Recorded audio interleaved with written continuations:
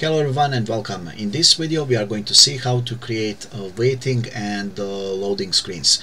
So for example, let's say that we have this button here and he needs to do something that takes time, like sorting some array. And if I click here and paste this code will do a bubble sort on some array.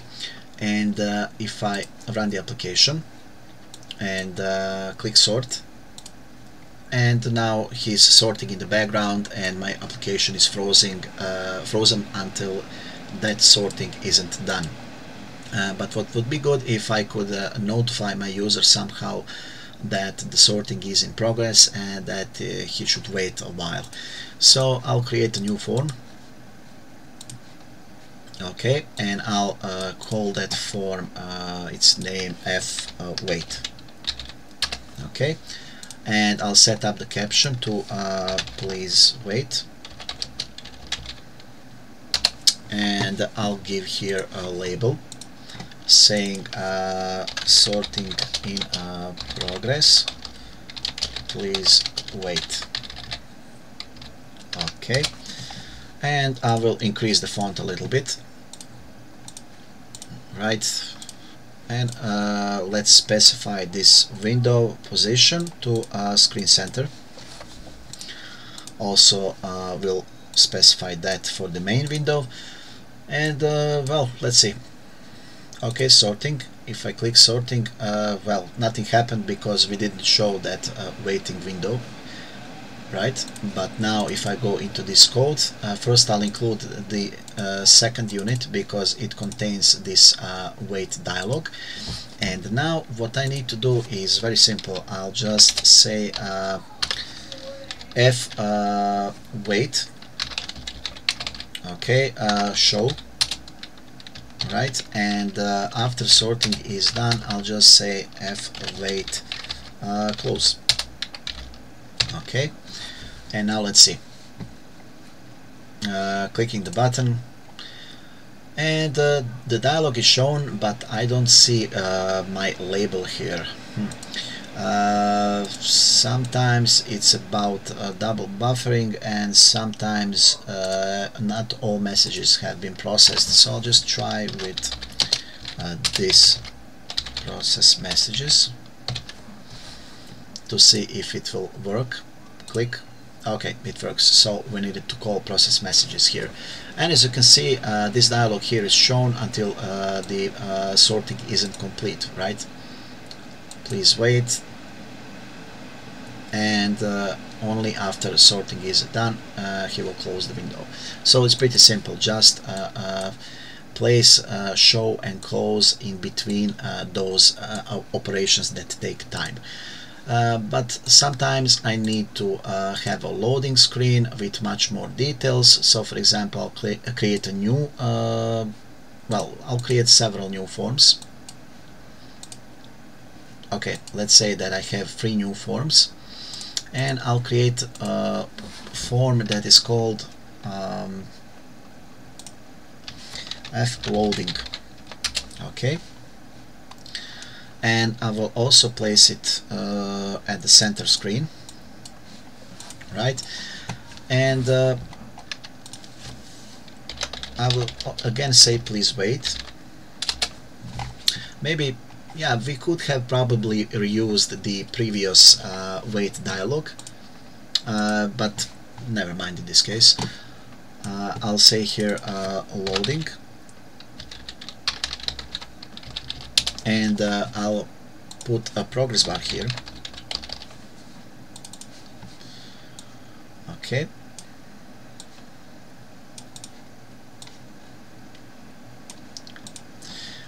and now let's go to our project file. Okay, and here in this project file I will try to simulate a loading of the application with some random delay. Randomize. Okay, and after initialize I'll say something like this. I will not create this loading form like this, but I'm going to create it dynamically. So I'll use smart pointers, and for that I'll include memory. and I'll say std unique pointer to loading, and it's called loading, is new f loading, so something like this. And now I have dynamically creating the loading screen, and I will initialize its components, saying first of all, in order to get to this class, I also need to include the unit where that class is located, and that is unit 6, so I'll also need to include unit 6.h. And now I have access to label 1 and progress bar 1. So I'll say label 1 caption is loading form 1, for example, and then I'll say first of all, what is the maximum position of the progress bar, is how many forms do I have here, 1, 2, 3, 4 and 5, so I'll say 5, and the current position is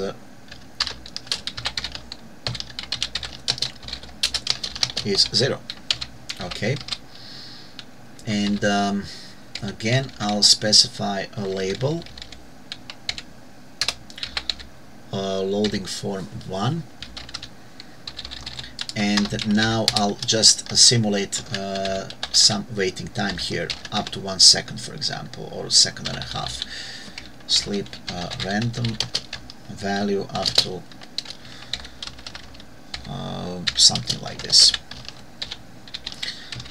In reality, forms are created very fast, but sometimes some forms, for example, can contain data sets, and in order to load the data set on the form, it needs to execute the SQL query, copy the data into memory, and those things can sometimes take a while. So we are just trying to simulate those operations by using this code here.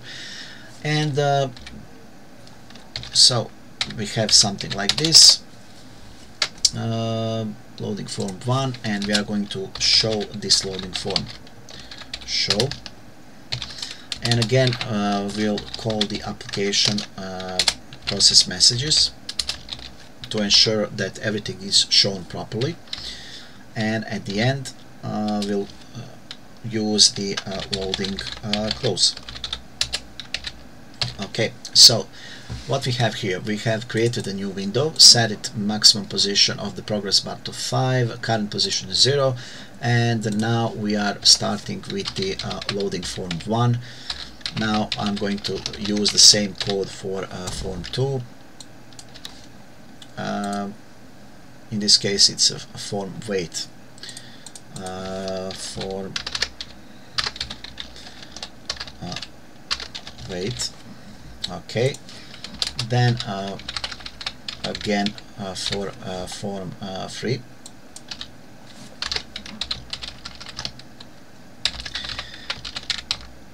I don't need this.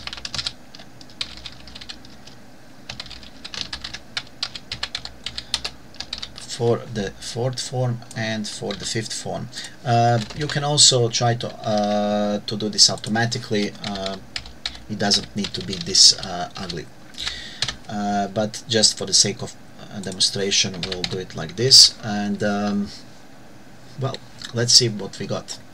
If I run the application now,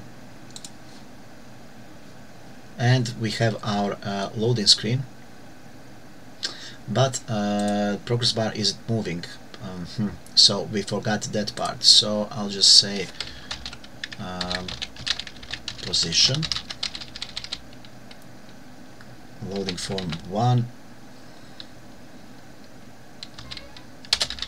plus plus. Okay, and again plus plus and plus plus. Okay, now let's try again, and now we have our loading screen. Let's try it again, and as you can see it works.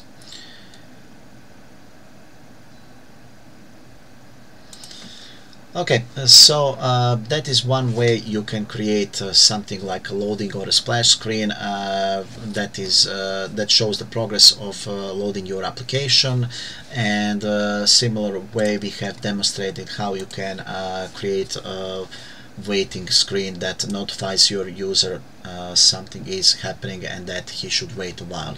Like in this case, progress is in sorting is in progress. Please wait.